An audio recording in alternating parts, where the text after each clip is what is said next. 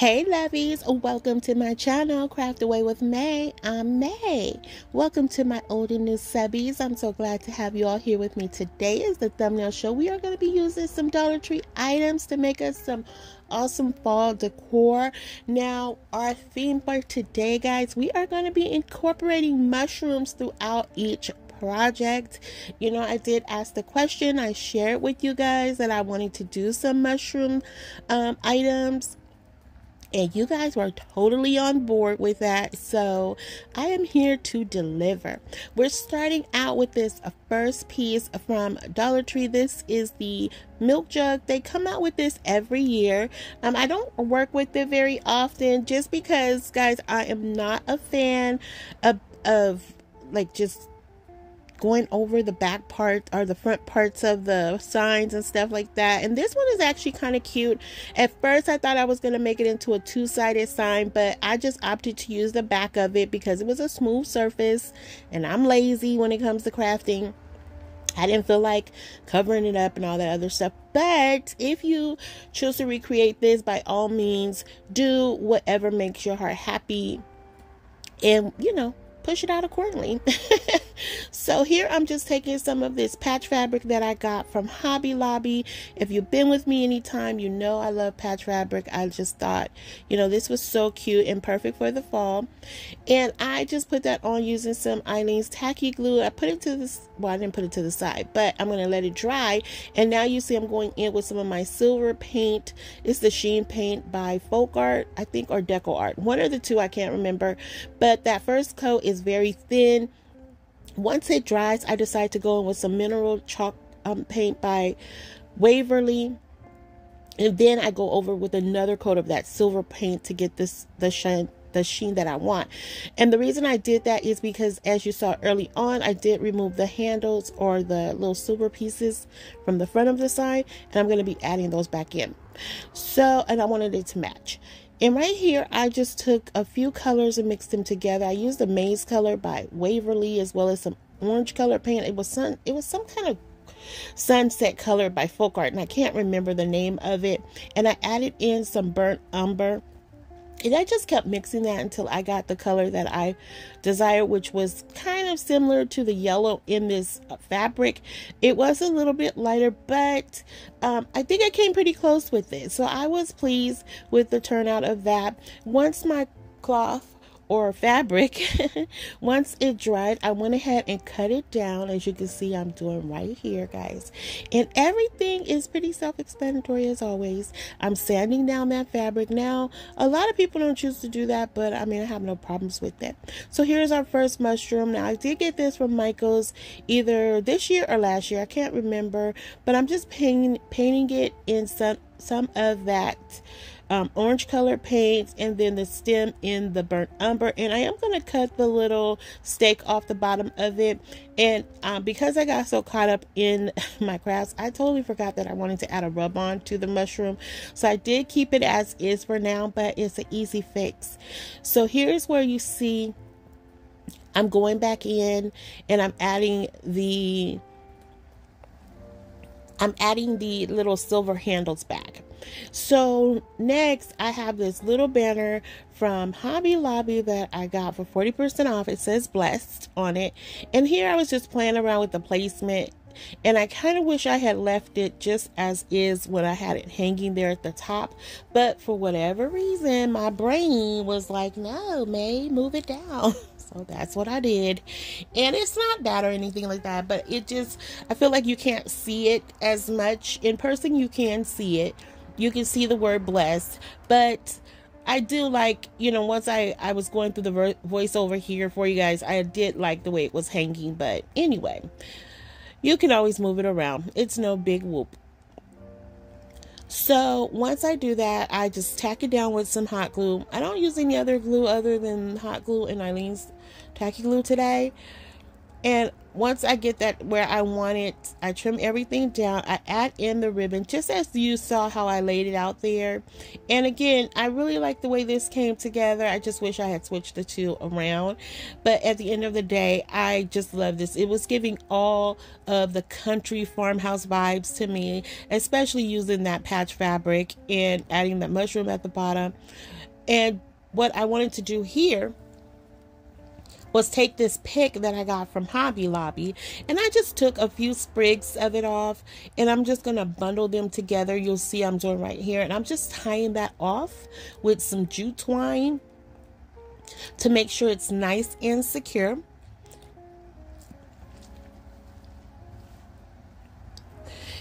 And once I get that going, I only go around it once. I'll wrap the bundle like twice when I do this, but I felt like once was sufficient. So once I get it all wrapped up and glued off, I'm just gonna trim off the little excess at the bottom. I mean, you know, it is what it is. It's not necessary, but it had one little piece poking out there, so I just decided to trim it off. But look at the little mushroom on there. Isn't that cute? I thought it was so adorable. I'm so bummed that I forgot to add in the rub-on there, but anyway, like I said, it's an easy fix. I can always go at it afterwards, and I still didn't think about it until I was doing my the final reveal, and then that's where I was like, oh man, I forgot to put the rubber transfer. But anyway, enough of me whining about that. I forgot. So here, as you can see, I just hot glued that down, taping it off to make sure it stays in place. And what I decided to do to cover up the little hole where the jute twine stringer, oh my goodness, where the jute twine was hanging, I'm taking some of these scrap pieces of florals that I had, and I'm just gonna put them over to make them appear as if they're hanging over our vase here. So I really love this, and I think these are called milk jugs. I think these are the milk jug ones. I think, guys, correct me if I'm wrong. I think they are milk jugs. But anyway, I'm making it into a vase. And once I do that, I get it all fluffed out. And that's it for project number 1. Now we're going on into project number 2. And guys, if you have a favorite of today, let me know. You know, I know we're just getting started, but still, you never know. You might have thought number 1 was your favorite already. So next up, we have this beautiful paper. It's decoupage paper that I got from my sweet friend Brandy over at the DIY Struggle. She sent me a whole bundle of her new fall line, including some of this beautiful decoupage paper and some gorgeous rub-on transfers that I was hoping to use in this video, but did not get the opportunity. Time did not allow, but I am so excited about that to come. Anyway, what you see I'm doing here is I'm just trimming it down, and I just wanted to cut off the white pieces of the paper. Now I will have Brandy's website in my description box, because so you guys go check her out. She's so affordable, and she does beautiful work. She designs these pieces herself, and I absolutely love working with them. If you've been here with me anytime, you know this is not my first time using them, but the end result is always gorgeous. So what I'm doing here is I'm taking this shadow box or wood hanging piece that you can find in Hobby Lobby. It comes, I think, 5 in a pack, and I usually get them when they're 40% off, so I only pay around about $8 or $9 for them. But I'm using this rose gold color by Craft Smart that I got from Michael's. It was on clearance for $1. And I'm just going in, around the border with it. I did use some painter's tape to keep it from getting on the main surface here. But it was really, I didn't even have to paint, put the tape down, because I am going to end up covering those parts that you can see. So just like our first project, I just went in with some of my Eileen's tacky glue, spread that out, and then I just kept going accordingly until I got full coverage here. And I am using my brayer to push out any of the bubbles or wrinkles here. And on this particular one, I wasn't too concerned if I got wrinkles. I don't mind the wrinkles. I think it adds character to my projects, but to each his own. When you're doing decoupage, there are so many different likes and dislikes with it, but do what makes your heart happy at the end of the day. So here I thought I was having a genius moment, guys, and I decided to take some of my jute twine and some of this, it's like a deep red color. It looks pretty bright on camera, but it is actually kind of a deep red color. I think it's engine red or something like that by Folk Art, but I can't remember. But anyway, I was having a moment where I thought I was being, you know, smart and painting it red, and I quickly realized, like, no, I don't like that. So, so I just flipped it over, went with the original color of it, and used that as an outline on the inside of this picture.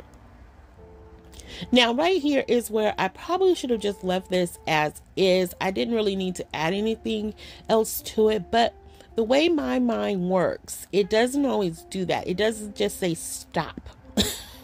Here's enough. You've done enough. Just stop. It's somewhere in the back of my mind saying that.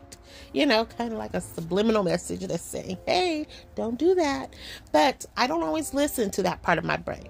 So I decided to take some of these maple leaves. It comes like 1,000,000 in a pack from Hobby Lobby, and they were $2.99 originally priced, but I got them for 40% off, so I really paid practically nothing for them. But I am adding in a hanger on the back because I wasn't sure if I was going to use this as a leaner or a hanger, but I'm like, what can it hurt to add the jute twine to the back? You know, either way it goes, you won't see it. So I decided to do that, and right here is like, okay, we're gonna keep going some more. So I had to grab some of these pumpkins that you can find at Hobby Lobby as well right now, and they also have the fall leaves. So I grabbed 3 of the pumpkins, and I'm just painting it in that deep red color. I'm using this green color by Folk Art. I think it's called Clover. And then I'm going to go in with some orange color paint by Folk Art as well. It's some type of sunset color, guys. And I'm sorry I don't remember these things. I'll look at the colors when I'm starting with them, but by the time I come to do my voiceover, yeah, that's long gone. I can't remember what I used. So, but use any colors of your choice if you decide to recreate this. So I do distress them a little bit with the excess paint that I had left over, which was a combination of that green and orange, and I do like the way those pumpkins came out. Here I was just going in for the placement of these, and afterwards, again, as soon as I finished this, I was just like, you should not have added anything else to this piece, May. Why did you do that? So anyway, once I get them where I like them, I glue them down just using some hot glue. Now I could totally remove these because I didn't use anything stronger here, but yeah, that's what I did for that piece. And now we're moving on to project number 3, and I absolutely adore this piece. It is so simple, but I thought it was absolutely just cute. It was super cute. So it is a shelf sitter that I'm doing here, and I'm just going in with some of my burnt umber paint, and I'm just using that as a stain. That is my preference. If you haven't been here with me anytime, I do prefer to use burnt umber by Apple Barrel to stain my wood. I just like the end result of it. So next I'm taking some of these little mushrooms that I don't know where I got these from. I can't remember if I got them from Hobby Lobby, if I ordered them offline. I really don't know where they came from, but they were in my stash, so I decided to roll with them. So next I'm going in with these rub-on transfers from Dollar Tree, and I'm so excited about them, guys. I am so excited. I got these. I got some from my sweet friend Kathy Jo DIYs, and my sweet friend Ro from Craftacular sent me some. They felt my pain. They were tired of me crying, and they was like, let me just get this girl some of these rub-on transfers so she can shut up.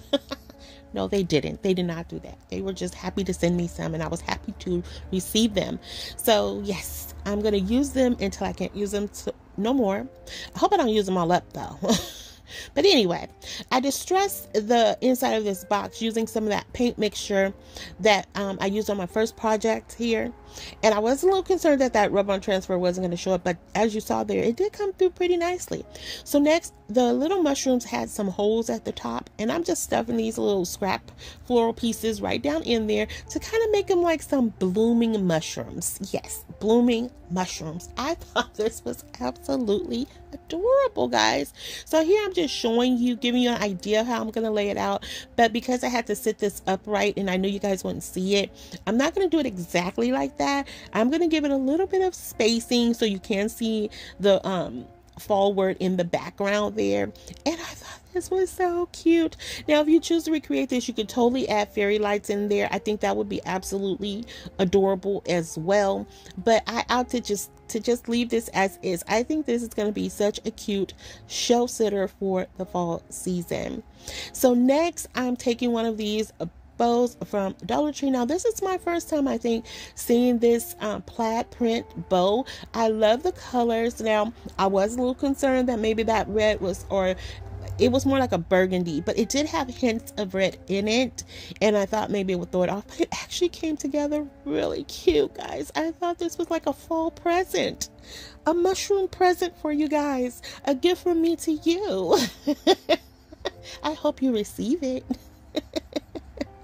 All right, Lovies, so we're moving on into our next project, and this is, I believe, our final project of the day, and it is my favorite, this one in particular with the orange. Now, that red one, I do go in and change that color to yellow just because I wasn't feeling the red on this one, and that was because of the rub-on I was going to use. So once I get that repainted in the yellow color, I just go in with some distressing using my burnt umber, and I'm just going to go around that until I get it to a desired look that I like, and then I'm just going to take it down to the stem and darken that up a little bit, again just because of the rub-on transfer I'm going to be using with this particular one. I felt like the colors need to be a little darker. So here I'm using these rub-on transfers that I got from Amazon. And I love this owl. When I got this pack, I was itching, guys. I was just itching to use this particular one because I love the owl. It's the mama and the baby together, and I was like, this is so pretty. And I kept thinking, I'm like, oh, I think I'm gonna have to wait till winter to use this one, or the Christmas season. But I was like, no, we're gonna make this work for fall. We're gonna make this work some kind of way. And so when I put it up against the orange color, I was like, it's working. I feel it. I'm getting that vibe. It's coming through, and I love it. I love the way this came together. This is so pretty. So here I'm just taking the little excess that went over on this one. I'm going to sand it, give it a quick sanding because it was not a lot. It was almost a perfect fit, to be perfectly honest. And so next I'm going to end with some more of the Dollar Tree rub-on transfers for the yellow one. Again, loving these. I am so mad that my Dollar Trees never brought these out here, but you know, it is what it is. I got them, but still, you know, these were absolutely beautiful and I love them. And look how pretty that one is. I love this one too. Like I said, these are my favorites of today. I know they're very simple, but yet I really do like the way they came together. So what you see I'm doing here next is just taking a little bit of jute twine and I'm wrapping it around the base of this particular mushroom, and I only go around a few times. That's it. And once I get it to the look I want, I just glue it off and snip off that excess. And off camera, I'm going to show you guys a quick clip of it, of what I do. But here I'm going in with one of my Kathy Joe bows, giving it some dovetails, and dovetails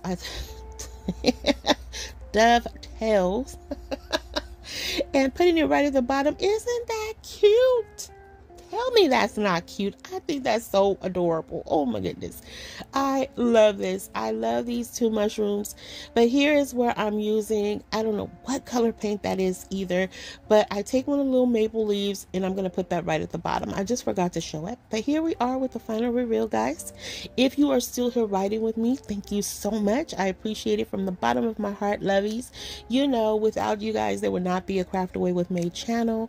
And I love each and every one of you guys. I love that you come back to hang out with me each week. I'm sorry my videos have been a little bit off, but again, as I've shared, you know, things are going on, but all is well. So hopefully we'll get back on schedule. And also, guys, if you haven't already done so, please consider subscribing, liking, sharing, commenting. Keep those comments coming because you know I love to chat with you guys after each and every video. And also, guys, put your reminders up for Wednesday at 5 p.m. Pacific Standard Time because I have a special video coming up, one that I'm so excited about. It's one that I've been wanting to do for a while. So I hope you guys will tune in. And until the next video, Lovies, be safe, be kind, Happy crafting your days away. Hugs and kisses. XOXO. Bye.